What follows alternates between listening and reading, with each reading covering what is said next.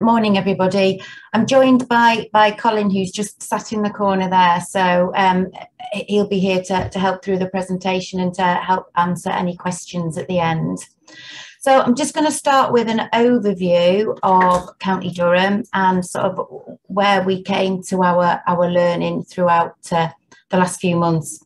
So County Durham has a total population of over 500,000.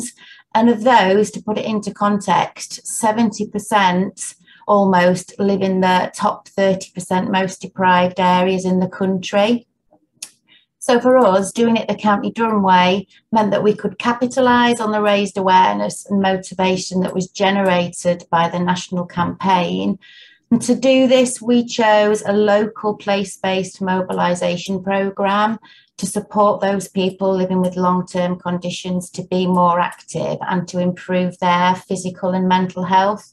And our sort of aim was to sustain positive behaviour change. So originally, we were supposed to begin in October 2019, but due to coronavirus, our plans were diverted massively. And so we didn't actually start until February this year. So in essence, we're still beginning our journey, but really, really happy to share our learning with you so far. Ferry Hill and Chiltern, that was our first place-based activation area for the campaign. And again, this had a population of approximately 19,000 people. It has one medical practice that serves the community. We chose this area based on public health insights, and that was from 2019 statistics. We also used our local public health County Durham insights and mapping exercises. So this combination highlighted to us that this area is significantly worse off compared with the England average when it came to population and demographic determinants and the wider determinants of health and outcomes. So again, to put it in a little bit of context, people that live in this area are more likely to have poor health for up to 16 years longer than those in more affluent areas. So sort of a healthy life expectancy for somebody in this area is about 59 for men and 58 for women. And we also found that long-term conditions and mortality rates in this area have significantly higher than average possible preventable deaths, sort of such as circulatory disease, heart disease and respiratory disease. So again, it was a really good area to choose for us to make a massive difference. So at the outset, this was our plan, this was our approach. Again, we chose our first locality based on those insights and that research. That was the centre, that place-based activation.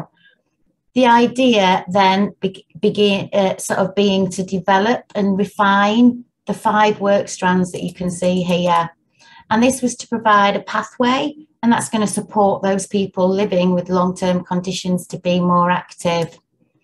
This programme has begun to develop, and we've developed it into an action learning programme, and our learning from this will be used to inform the rollout in subsequent areas and has already begun to help us shape specific programme and project planning for our wide service area. So I'm just going to take each of these strands separately and just talk you through them, what we've achieved, some of the challenges that we've had along the way. So our first was our stakeholder engagement and community engagement plan. And with this, we were looking at capitalising on existing contacts, but we also thought it really important to look at our wider audience participation in the campaign. This also highlighted to us that some relationships had become sort of fragmented. And again, the campaign gave us a great opportunity to rebuild positive working partnerships. We set out to do this with our steering group. So we used and developed our existing partner networks to engage with people with long-term conditions. And that allowed us to have this really successful steering group. We have 17 partners. They're from statutory, voluntary, community and the charity sector. So again, this allowed us to sort of share insights, knowledge, and gave us that sort of overarching command post for the pilot. As you can imagine, it's a key challenge to sort of get all those partners together, specifically sort of during COVID, and the new partners was a challenge as well. But we sort of managed to do that through sourcing expressions of interest, having lots of conversations with the charities, with different organisations, and we're really keen to keep this ongoing investment in these relationships and retain them and build on them as we go forward. So as well as the steering group, we had a local place-based focus group, and that was absolutely invaluable to our programme. So that consisted of people with long-term conditions.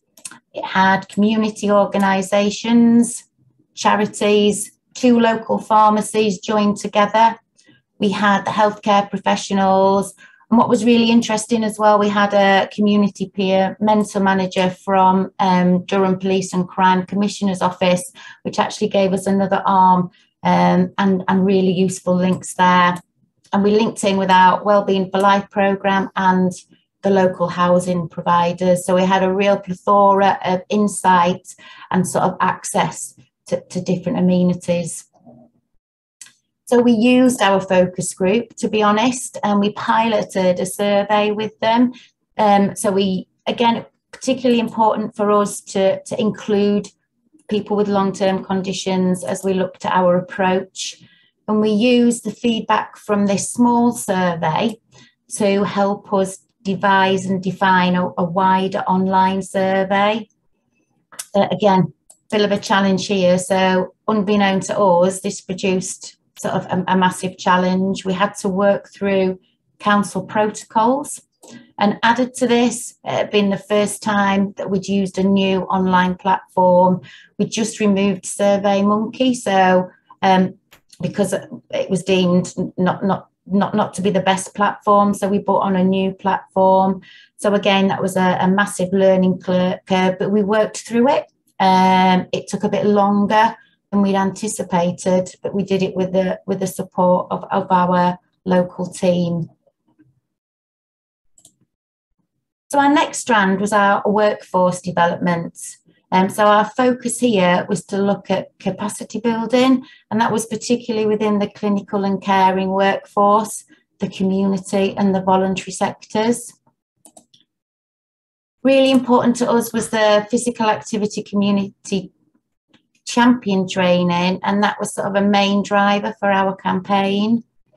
It has actually been successfully delivered to the medical practice within Ferry Hill and Chiltern, and Dr. Delina reported that I enjoyed the presentation.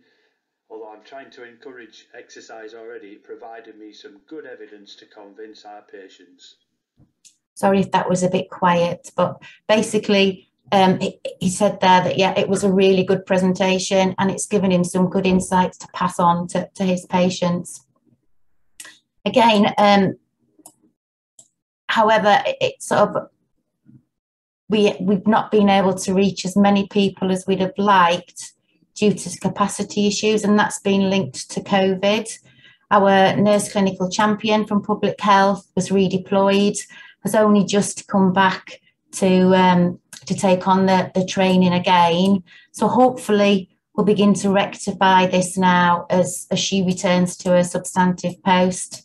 And last week, our social prescribing link workers in the county benefited from the training.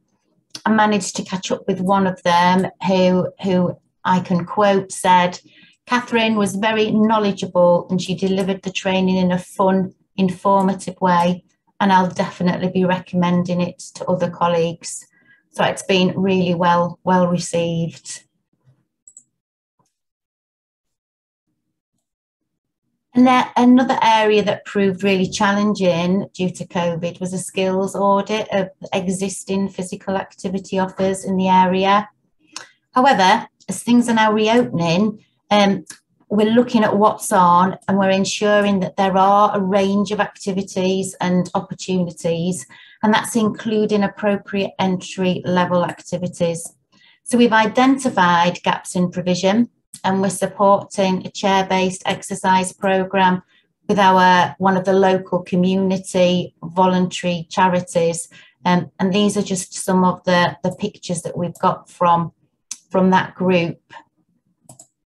Again, we've got our instructor working with them here, but we are training the staff up within the community centre to be able to deliver this programme. So we've built in that arm of sustainability. So moving on to our next strand, it was our targeted marketing. We really wanted to make a difference with this and sort of perhaps take it to a level that we haven't tried before. So it was really good, and we were really keen to get an innovative and robust approach. We really went for a high visual impact. Don't know whether you can see that. That's not very high and not very visual, but it is, honestly. It's a bus stand advert. And this actually resulted in us being invited onto our local radio station, BBC Radio Tees, for an interview about the campaign. We had a press launch, and there's one of our articles that were in the local paper, and we managed to coincide that with the TV launch in June, which worked really well. And what we've done since then is had monthly advertorials and monthly stories in the paper, and people have actually been waiting for these and have been really interested in reading the stories going forward. And these are some of our posters that have been developed that we've managed to distribute to local businesses, to community buildings, through the Area Action Partnership.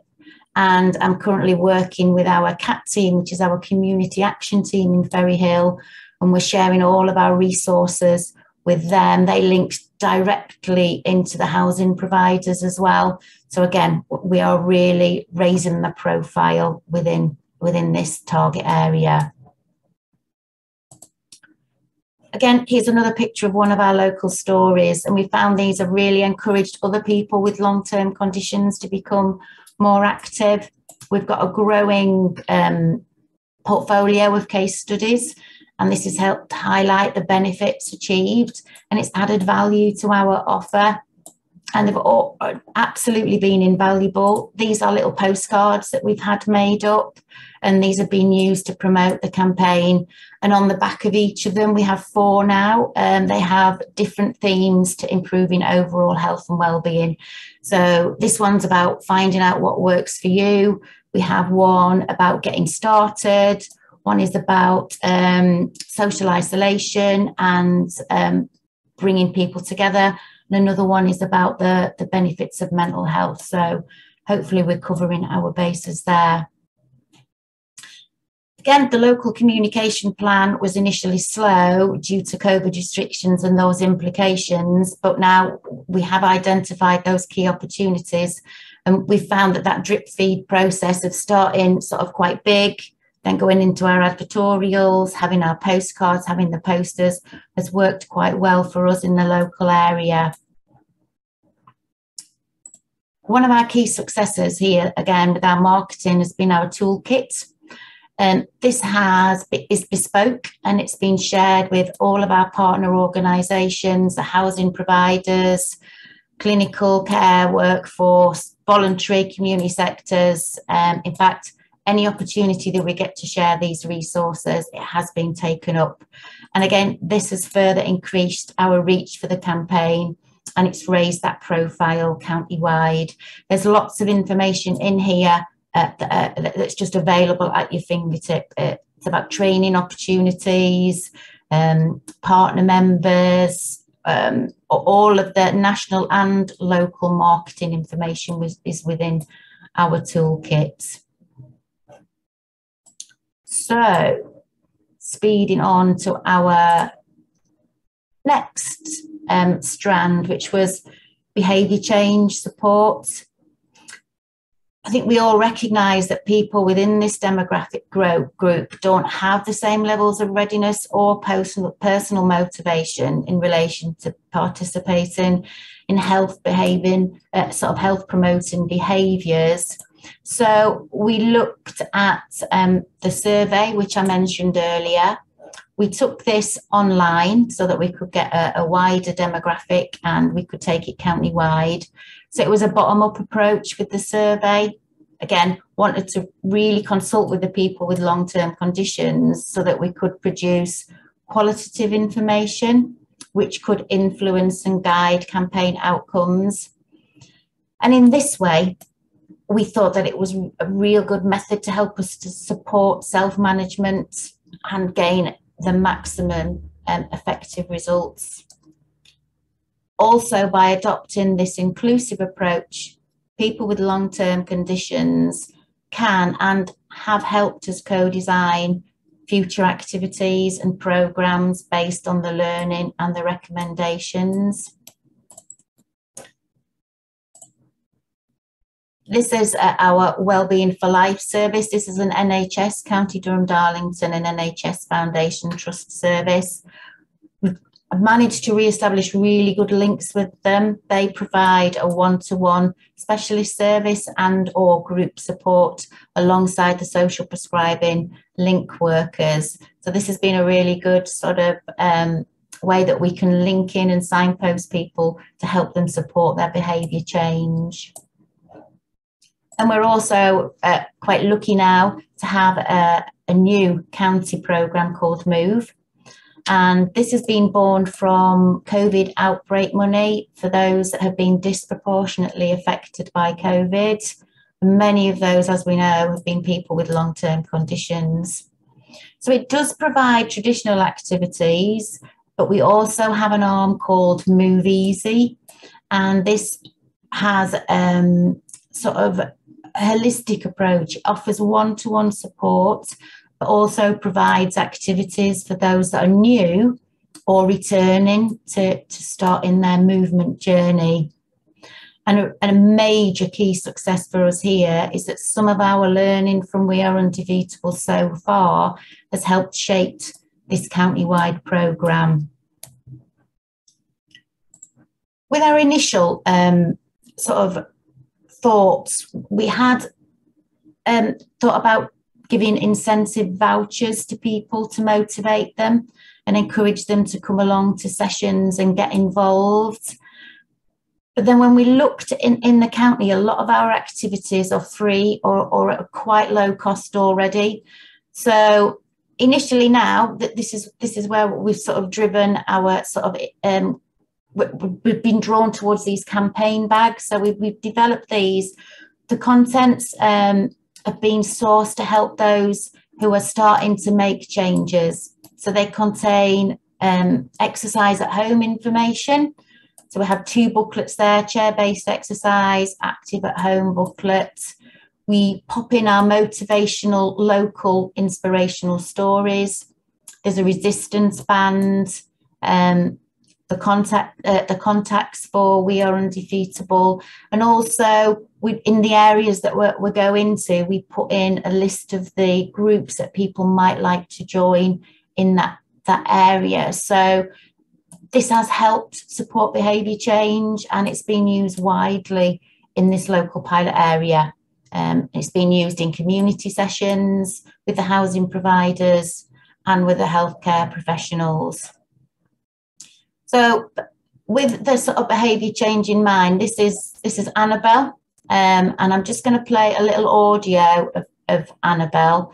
So hopefully you can hear it. It might be a little bit quiet, but if we get our best listening ears on, I think we'll be okay. In February 2021, Annabelle fell and broke her tibia, which resulted in an 8-week stay in hospital.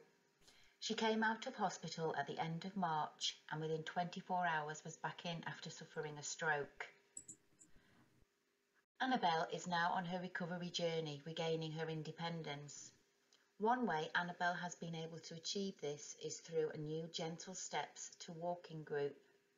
Annabelle said, "Joining Gentle Steps started to make me stronger. I use a walking frame for support. I've been coming for 4 weeks and I can walk further for longer. What is really good is that you can do what you want for as long as you want." Annabelle added, It gets me out of the house, meeting other people, and you can walk and talk too. Annabelle makes the most of her good days. On her not so good days, she recognises that she may need to do less. Small amounts of activity all add up. So hopefully you can see there that this is one example of our sort of moving stories, and they have been used to encourage others to get moving and come on our Gentle Walks programme.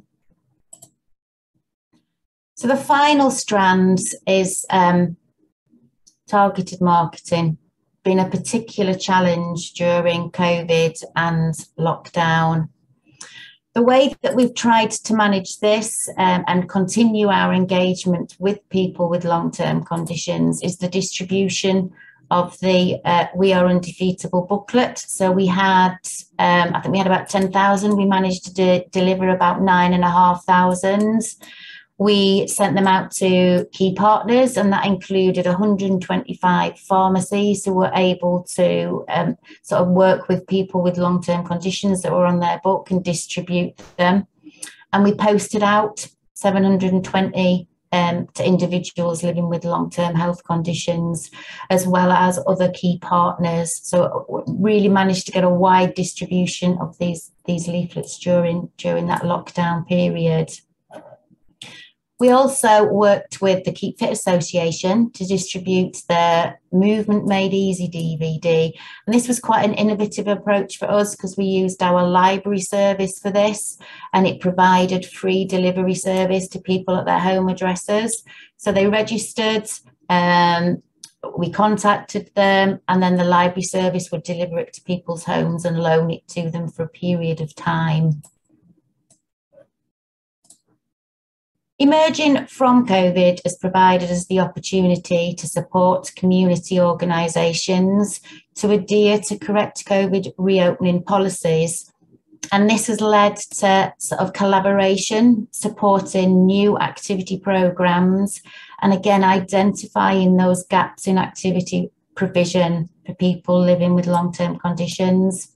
And it's been further supported with a training offer to build a sustainable, futurable activity programme around those needs. So we now feel we're in a real strong position as things begin to reopen, to raise awareness of locally available structured and unstructured activity opportunities, and we can support existing physical activity providers. And this way, we have an activity mobilisation programme that's accessible and appropriate to need. And one key success here has been the learning from the focus group and the survey. And this evidence has facilitated and supported a targeted programme of the Gentle Walks, which Annabelle is a member of, our chair-based exercise programme, which you saw the photos of earlier, and that new Move Easy programme, which I've also mentioned. So that's sort of an overview where we are at the moment. So just going to recap and cherry pick some of our highlights currently, but hopefully for us, this is sort of the beginning of our journey still, and we're moving on to more places in the future because we now have extra funding from Public Health for at least another year to continue with this project.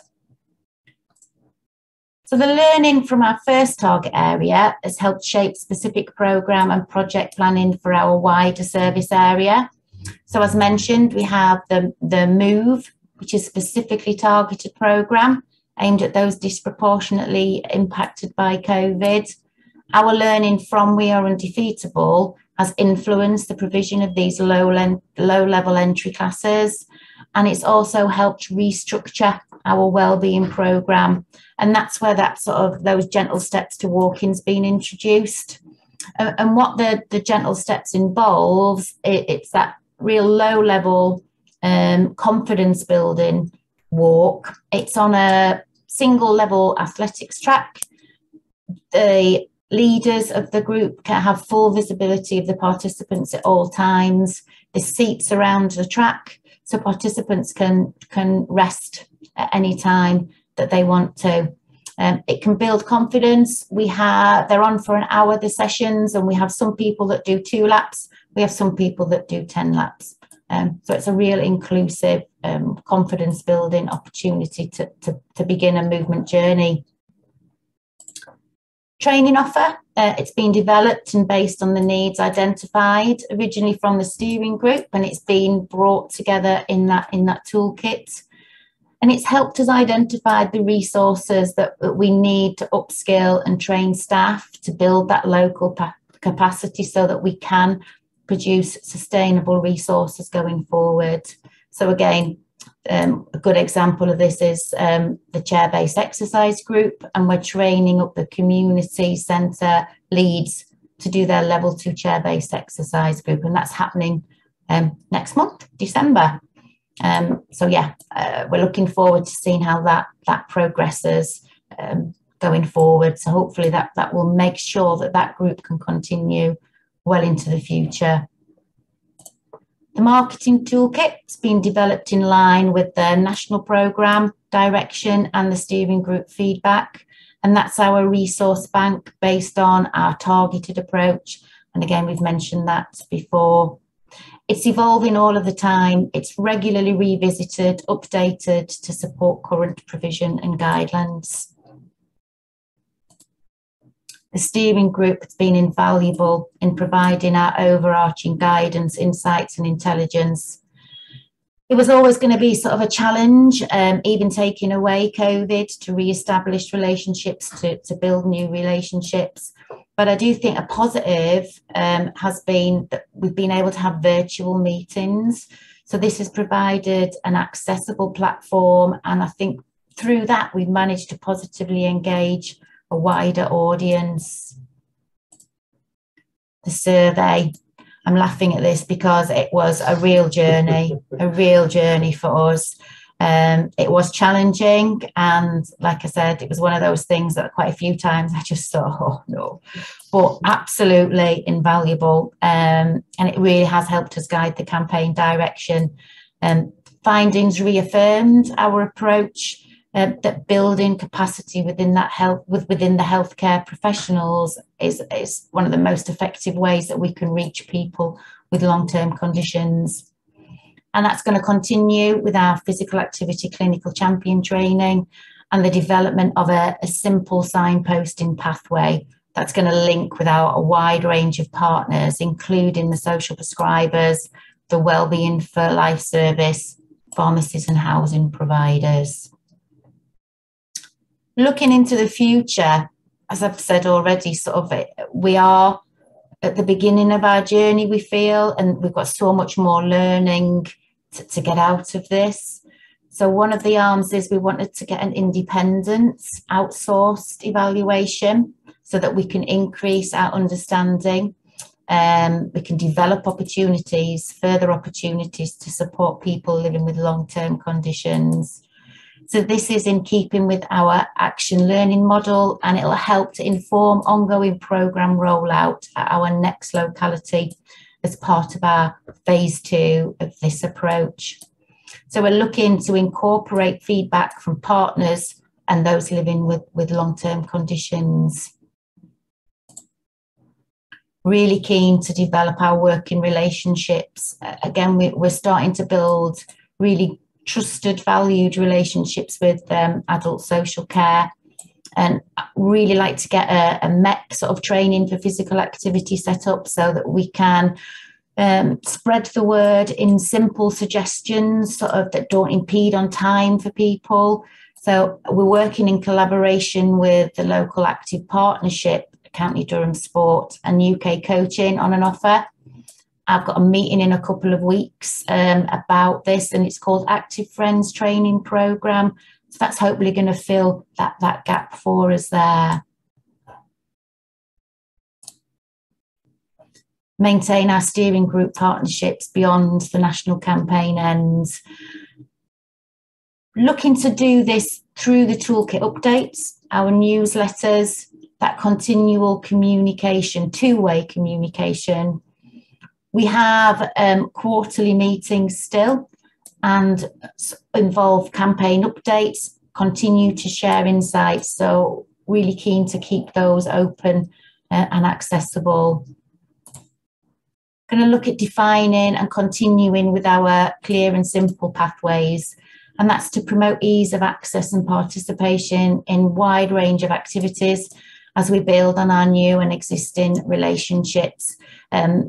Really beginning to get a good cross-partner signposting that's working well. And this has meant that existing activity provision through that skills and capacity audit is not being duplicated, but it's being fully utilised. Supported by UK Coaching and Sport England, we've played an active role and are helping with the co-design process on coaching in the health space. So again, this will form an integral part of our wider workforce development and capacity building programme as part of the sustainability of We Are Undefeatable. It's going to provide our coaches with confidence and competency to deliver excellent sessions for all, including people with long-term conditions. And whilst we sadly will leave Ferry Hill and Chiltern, we will leave them with sustainable resources. They have marketing tools, and we're going to continue to be at arm's length, to add value and work with the community. And we'll take our learning from this area as we sort of venture into pastures new. So that's the sort of doing it the County Durham way. The recommendations that we would sort of say to other partners were sort of establishing those strong relationships to share and distribute knowledge and to learn and gain those insights.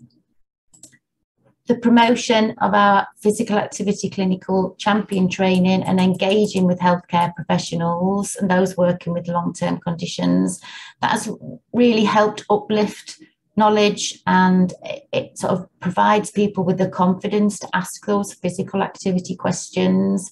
I would love to see the physical activity question being asked alongside the smoking question. Do you smoke? No. Do you do physical activity? Well, no. Well, this is what you can do. That would be brilliant. Developing the training offer to support capacity building and need, and provide the resources to offer the community to sustain activities and engage people with long-term conditions. Our robust marketing campaign started small. It started big, actually. It started with our bus stand adverts, newspaper, and we did this in that local area to raise the profile. We went via social media, we linked with organisations, we distributed the posters, the postcards, those stories. So yeah, these are sort of our key recommendations that we would like to pass on. And that's me done. That was quite hard to keep my hands still, actually. I'm normally one of those talkers. And I thought that might be a bit distracting, so I've been sat on them. Thank you so much, Liz. That's been really, really helpful. We've had a number of questions come in on the chat. So in the remaining time, I'd love to put a few of those to you and Colin, if that's all right. Firstly, in terms of the survey and the consultation, there was firstly a tactical question. What did you use instead of SurveyMonkey in the end? Snap. There you go, Snap. There you go, Snap. That's not a game. That's not a game. It was Snap, and that's because I'm not. Yeah, GDPR basically. It was down to the guidance from, we call it our COG team, consultation. That's really bad. I can't remember. I should have written that one down. But yeah, they were the team that sort of helped us, guided us through that process. Yeah, it was a policy decision change around GDPR, which forced our hand, basically. Right. And there was a question also around who you engaged with and how you engaged. So you obviously had the online survey. Was there also any in-person consultation? Do you mean face to face? Yes, that's yes, right. yes. That was with our focus group. We met up with our focus group, and we did that. When we came out of sort of big lockdown, we began to meet up in the community centres and our pharmacists. We had 10 people with long-term conditions from various places within the local area that came along. So yeah, I'm just trying to think, social prescribing link workers, Living, who was the local housing provider. So yeah, that's where we got that local insight from. Right. In terms of the survey, Barbara, if that was one of the questions, we sent out the survey to people from our list who we knew had long-term health conditions from previous activity participation, but also through partners through our network who we knew would reach people with long-term conditions as well. Got you. And just a few questions as well have come in around the marketing. What if you're able to sort of give us a sense of the split of the digital aspect of that versus the kind of hard copy stuff? What were the different channels that you used? Can I go? Yeah. So we were really lucky that we had our marketing person, absolutely invaluable in her sort of guidance with that as well. So we went a two-armed approach. We did the local approach, which was quite a visual approach. So like I've explained, sort of the ads, the ad shells, and then another arm was we had social media. So we have our own website. We use DCC website as well to share all of our information. We shared it with the local partners. So for example, in our local pharmacy, they have one of those boards out the front that I can't remember what you call them. You know what I mean? Those television screens. So we advertised on there, linked in with the community centres, so it was on all their social media pages with the updates, with the postcards. So that went out quite regularly. And it was nice to be able to use the more informal platforms because, again, working through Durham County Council platforms, there's certain protocols that you have to go through to get to post on social media. But we were able to post through those local channels to reach that sort of local demographic a little bit easier than going through the sort of DCC. Yeah. And that there was actually, you touched on pharmacies there. There was actually a question that came in about how did you build links with the pharmacies to help you with the leaflet distribution? It was through contacting public health, again, for working in a hub during COVID pandemic, and our community hub. We had good links into public health, and we already did have good links to the public health, but we found another link into the officer the manager or who oversees all of the links to the pharmacies, and she was invaluable in giving us the address to the 125 of them we have in County Durham.